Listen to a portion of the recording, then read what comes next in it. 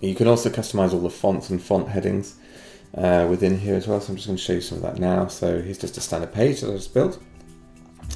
And just a few things first actually. So the first thing you can do is customize some of the content here. So I'll go to content and content elements. So by default, Storefront will have these accessibility boxes around elements. You see when I click on the logo how we've got this box. So if you want to hide those, you just get this checkbox here. Let's go back to this food page, and I'll just turn that off for that. But you can also do things like hide your breadcrumbs. So you see these breadcrumbs here. If you want to hide those on your pages, just click that, like so. You can also, should you want to, you can hide your page titles as well. And you see how the page title's just gone from there. So I'm going to turn that back on because I just want to show you how you can customize the fonts.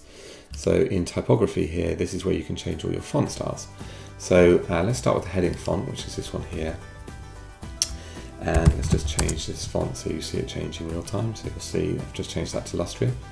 And you can change the text size. And you can also change the letter spacing within these as well. So there you go, see how it's getting bigger, the letter spacing. And the line height, you can also make them uppercase should you want to, or just transform them into uppercase.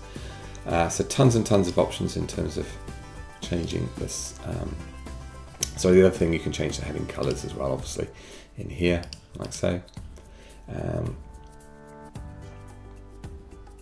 you see how the colors change there. You can also change all the font colors as well here, that these fonts. So let me just change this to just a random font here. So you've got tons of font choices, so you see them changing real time any second now. There we go, that's a pretty extreme one, but you can change the text size again on this. And you just get these real-time previews of them changing. Again, you can change the text color. You can also change your link colors within here as well. So these are all the fonts you get. So you get all the standard fonts for your headings, but you also get all these huge range of Google fonts as well, which is an online font library, so they're guaranteed to work across devices. So loads and loads of controls in terms of changing the look and the feel of all your typography on your site.